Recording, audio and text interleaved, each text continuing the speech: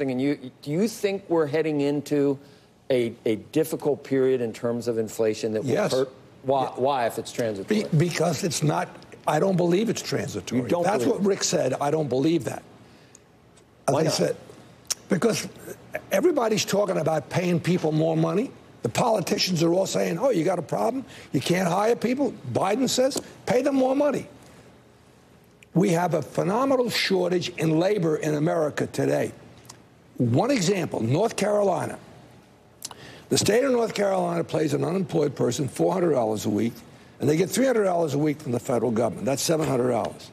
In North Carolina, to qualify to get that money, all you have to do is to say you've gone someplace for an interview, not a job. Our textile company gets people to sign up for an interview with 60 people. 25 show up. The other 35, they've met their obligation to get the $700, and they get it. We are creating distortions.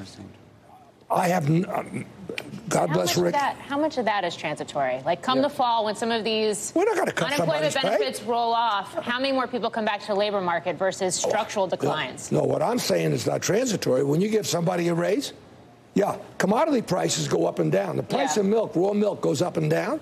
But when you pay a truck driver a raise, you don't go back to him and say, "Oh, by the way, we gave you $17 or $22 an hour. We're going back now to the old rate." We don't do that. And a round number, about 65% of all corporate cost is labor. So when you're paying, you're not going to take that money back. The tragedy is the people you're trying to help are the ones who will get hurt the most with hyperinflation. All these things that are going on, one of the reasons, Joe, I agreed to come this morning was I am terribly concerned about triggering off a period of inflation like the late 70s. Who gets hit?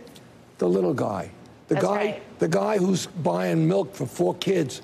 The guy who eggs and butter and cheese and all these things. They go up in price. They don't come down. And who gets hit? Doesn't hurt me one bit. So we spend a little bit more money for milk and we spend a little bit more money for meat. It doesn't impact me.